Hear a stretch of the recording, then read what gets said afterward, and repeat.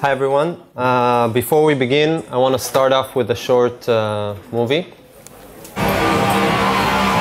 This model's not accurate enough. We need to go deeper.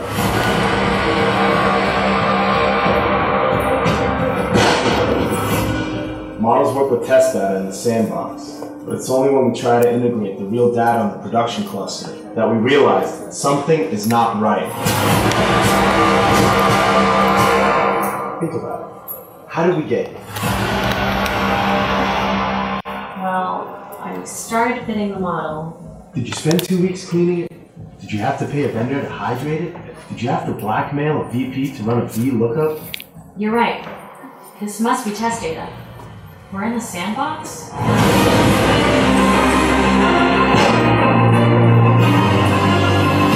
Why don't all the data scientists try to escape? In the sandbox, your data is clean. You have a GPU all to yourself, and your model accuracy is perfect. It's easier to just let yourself be deceived. It's called Pyception. Okay, so who can relate? Let me see a quick show of hands. Okay, so not a lot, but some people can relate, which is good. So yeah, when we work in a development environment or a sandbox environment, usually things go pretty smoothly. We know our data, everything is clean, sterile, controllable. The problems usually start when our model is faced with real data or when we are deployed in production. So what can we do? What if there was some way that we can make this transfer a bit less traumatic, right? So the good news is that there are some things that we can do, and I'm going to talk about some of them today. So I'm Yotam. I'm a software engineer at PayPal. I've been developing automation solutions and tools in Python for the last 4+ years, currently in the cybersecurity domain. And I'm also very passionate about data science and machine learning, and specifically the intersection between machine learning and cybersecurity. So adversarial examples, data poisoning attacks, lots of cool stuff. But that's not what I want to talk to you about today. Today I want to talk to you about data validation. Why is it so important, and how we can we actually implement it as part of our machine learning pipeline. So first, let's understand the problem. So why do we need data validation? I argue that we should validate our data in the same manner that we validate our code. And I'm guessing that you agree since you're here, or at least I'm hoping that you will agree with me by the end of this talk. So data errors can lead to, first, bad predictions. Those predictions can lead to bad business decisions that are based on those predictions, and it can lead to a huge time waste. The time that it takes us to identify that we have an issue with our data and to be able to identify it and fix it is time that will be better spent in higher level thinking, expanding the functionality of our model, or dealing with other projects or tasks. So that is why, but what do we check for? So it turns out that there are several dimensions to data quality. That's not an inclusive list, but these are some of the things that the research indicate. So data has to be valid. When I say valid, I basically mean it has to have the proper syntax or format. For example, if I have a timestamp and I expect it to be in a certain format, I need to make sure that that is indeed the case. Data has to be accurate, which means that it's supposed to be representative of the real world. It has to be complete. I'll give an example for completeness. One of the models, the products that we were developing in the Security Product Center at PayPal had to detect malicious behaviors based on system call traces. For those of you who are not familiar with the term, without going into too much detail, basically every operation that you perform in the operating system is being translated into a certain set of system calls. It can be opening a file, running a process, whatever. And our aim was to be able to detect certain patterns of those system calls that indicate malicious behavior. It could be a malware running in the system, someone trying to exfiltrate data, etc. So we built a model, tested it, everything seems to be working okay, and we decided to deploy it in production. It's only when we started getting data back from the production environment that we saw that we have holes in our data. So there were complete entire chunks of data that were missing. So we could make our predictions, but the question is how reliable those predictions are. And obviously there are events that we were missing because we didn't have complete data. So obviously this issue was identified and fixed, but it still took a lot of time. So that's completeness. Data also has to be consistent, uniform, or at least adhere to some distribution that we expect it to adhere to. And it has to be unique, meaning we don't expect to see any duplications in our data. And the issue is that this is a problem that is relevant for everyone. Okay, we all know this scenario. We work on a model or a feature. Can be several months of work. We tune it, tweak it until we are satisfied with the results. And at this point, we might decide, okay, it's time to move to production. At that point, basically, there are 4 scenarios that can happen. The first one is that everything is perfect. Okay, we deploy our model, everything seems great because it is great, we get the predictions that we want, and everything is perfect. The problem is that, as we all know, the world isn't all rainbows and butterflies, and usually that is not the case. Which brings me to the second scenario, which is a bit more realistic, in which, again, we deploy our model, and then it could be a matter of a few days, a few weeks go by, a few months, and we start to see a deterioration in our model's performance. Basically, our model gives us some indication that something is wrong. And again, we investigate the issue, hopefully fix it, and the model performance improves. That could be an iterative process till we are satisfied with the result. A more problematic scenario, which is similar to this one, is one in which, again, we have some kind of a problem with our underlying data, but this time the model doesn't indicate that something is wrong. It takes someone with domain knowledge or domain expertise to look at the data and realize that something is off. Something doesn't seem right. For example, the example I gave before regarding the completeness of the data. And the worst case, at least in my opinion, is one in which we have a problem with our underlying data, but we are not aware of it. Okay? Our model is giving us predictions, but our predictions are based on false data. So what can we do? How can we make sure that we don't fall into those 3rd or 4th categories? So that's a great question. I'm glad I asked. I want to show you some tools today that come to address this issue. But before I do, I just want to point out that for me, the takeaway from this talk is less about the specific tools that we'll see. It's more about the mindset. Okay? So let's dive right in. The first tool I want to talk to you about today is called, Voluptuous.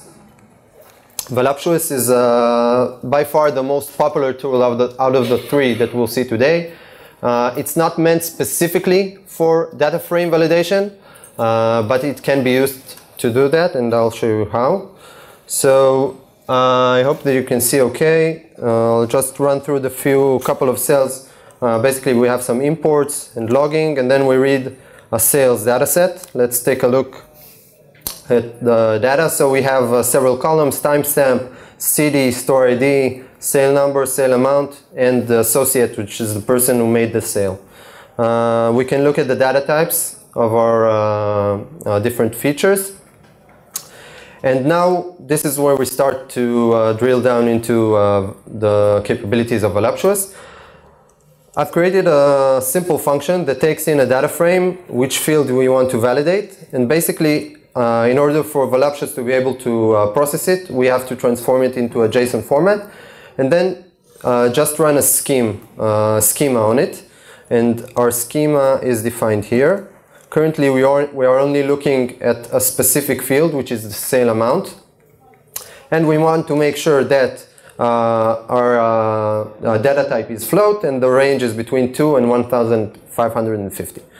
So we simply run our function, a validation function, and we see that we get warnings which state that expected a float value, but that wasn't the case. So if you remember, we saw that the data types for the sale is actually int, so that's a mistake. Let's quickly fix that and rerun our validation. Okay, and now we see we have different error reports.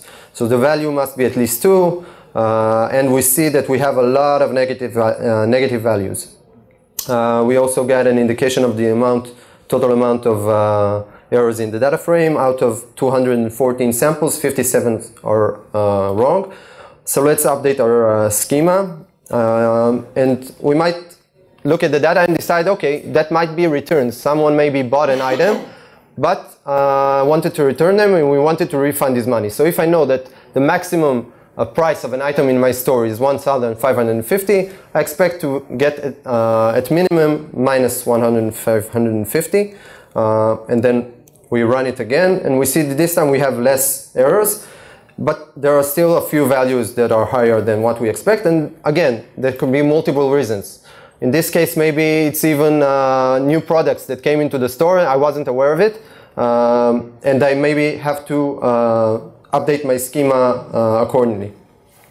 Or it can be fraud. Someone accessed my data and changed it, or something is wrong and I need to address it. Another strong capability that Voluptuous has is to create specific validation function. In this case, it's pretty simple. Function that validates the date format, and we run it, sorry for that, we run it in the same manner. We define our schema. This time I want to look at the timestamp field, and I want to validate every item against this validation function. When we run it, we see we don't get any errors, which is good. So this means we have the proper format. But what about the logic? This time I want to make sure that we don't have dates that are in the future. So I modified the function a bit.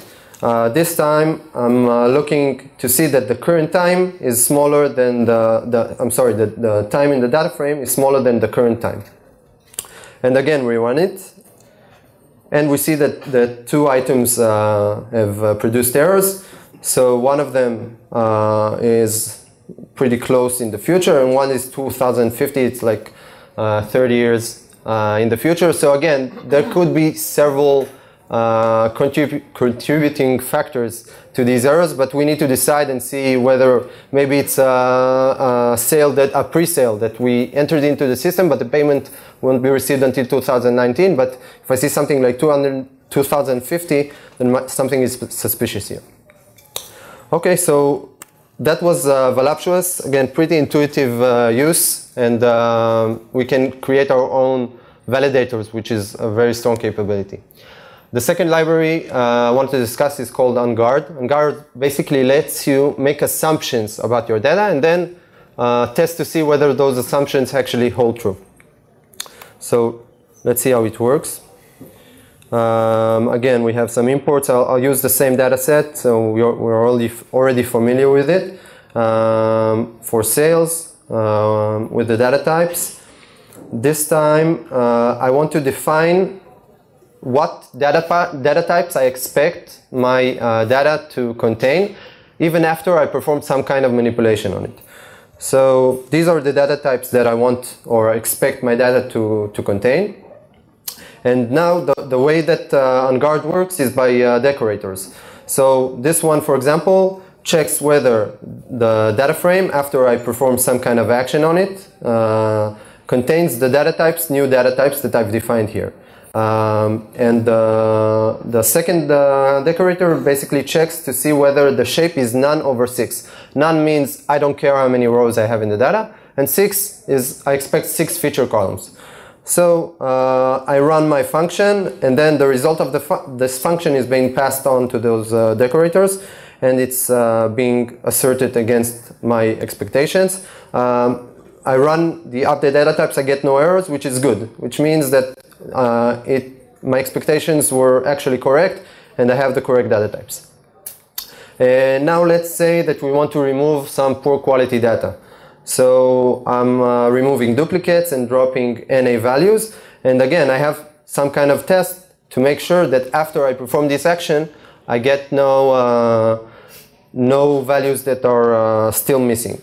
And again, we run it and we see that we get no assertion. Okay, so now let's say that we want to add some computational columns. So I want to extend my data frame and add the store total and associate total columns, which basically is a group by store ID and by associate, and I perform summation. So again, I added, I'm performing the same operation, but I added, this time I expect to have 8 feature columns. And now when I run it, I get an insertion error, which says associate total has the wrong data type. So I expected to get a float, right? Let's recheck. Yeah, to get a float value. And that wasn't the case. So let's simply use pandas to numeric function to turn those types into what we expect. And then when we run it again, we can see that actually this time nothing, the assertion passes, and we can see that the new data types is exactly as we expected. Okay, so another constraint that we saw earlier that we expect our data to be between minus 1,550 and plus 1,550. So we can check for that also. And if we run it, again, it fails. We know it should fail because we saw it earlier. The output here isn't the best. I'm aware of that. And then we can see the actual rows in which we had problems. So again, this is our manual work to make sure whether those errors are because of the data. Maybe our scheme isn't flexible enough when we need to update it. Or maybe, for example, if I see this row, then I realize that maybe there is something way off here. Okay, so that was on guard. And the third and last library that I want to talk to you about today is called TDDA. So by now you must be thinking to yourself, okay, that's cool. But what if there was some way to make this process a bit more automatic? It's a lot of manual work. So TDDA comes to address exactly this issue. Who here has heard about TDD, or test-driven development? Okay, so most of you have. For those of you who are not familiar, it's a development methodology which states that you should write a test before you even write a single line of code. You make that test obviously fails because you have no code to support it. Then you write the minimum amount of code to make that test pass, and you repeat this process for every functionality that you want to add. So TDDA basically takes those principles of TDD and applies them to data. So it's test-driven data analysis. And the library basically lets you, this time I'm using a different data set. We can look at it. Okay, so we have timestamp, temperature, heart rate, some kind of unique identifier, etc. And the strength of this library, again, it's the automatic process. Okay, we just run discover constraints on the data frame, and we get a constraints object. And if we want to write it to a file and see what it contains, so we have some kind of metadata. And for every field, we get a specification according to the data that was in the data frame of what to expect. So for example, the timestamp, minimum length and maximum length are identical, which is good because it's the same format. No null values, no duplicates. Username is a string between 3 and 21 chars. Again, this is based on the data that we provided. We can fix it manually, we can expand the data set and have it discover the constraints in itself, etc. For temperature, we see that it understands that the sign has to be positive. I'm not sure that is the case that we want to represent, but that was the data that was given to it. And several other features. Something interesting to also note is that if we have categorical data, it automatically infers the different categories in the data. Okay, so we have the constraints. How can we use it? So imagine now we're getting a new data frame from our production environment. We want to verify against these constraints.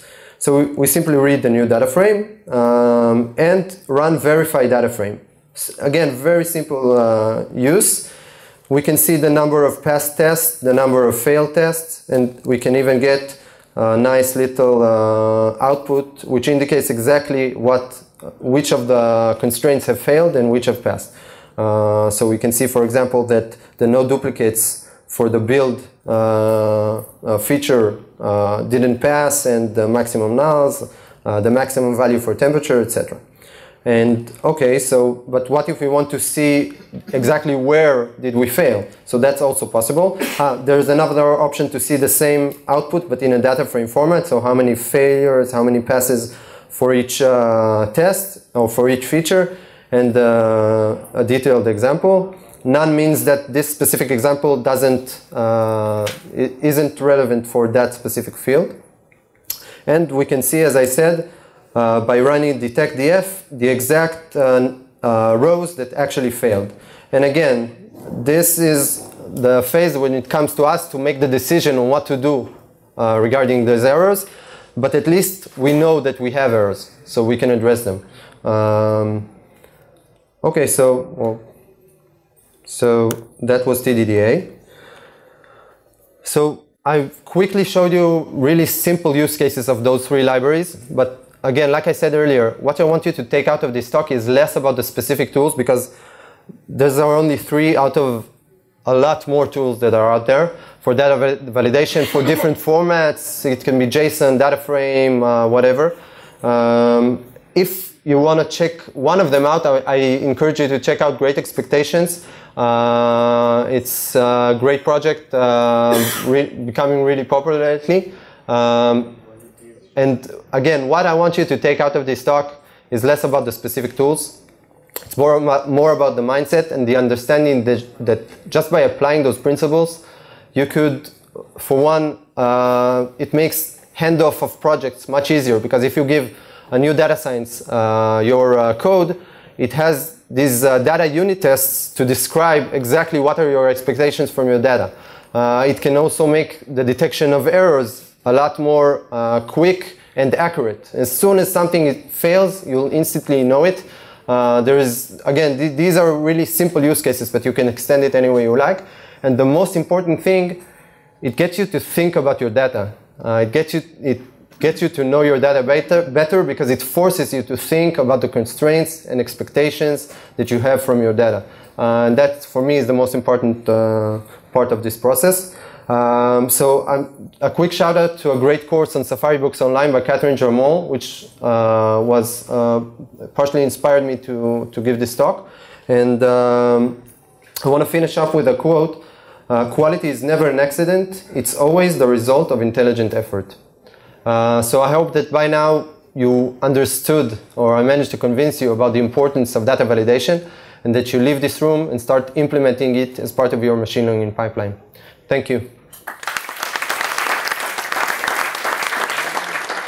We have time for questions?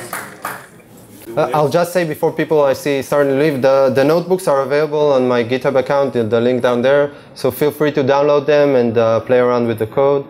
It's your pleasure, yeah. Okay, in some industry, for example. So the question was whether in our industry is there some kind of standards for writing correct tests for data or algorithm. So as far as I know, there isn't something unified. There are several best practices guidelines that are scattered, but I'm not familiar with something unified or formal. And that's our responsibility, because it's always the part that we don't want to deal with, because it's not sexy, it's not fun, but it's important, and it can cause us to detect issues early on down the line and save a lot of trouble and time and effort further down the line. Yep. If you receive a bunch of data, a lot of data, how much time will it take you to parse all the data and generate a TDD document? Okay, so for the TDD, I haven't tested it at scale actually, but it shouldn't be too time extensive. I don't want to throw a number out there, because I only tested it with small amounts of data, relatively small. But for example, 150,000 lines, it takes seconds, so less than seconds. So that is what I can tell you, but it shouldn't be too extensive. The library is really well implemented. Yeah.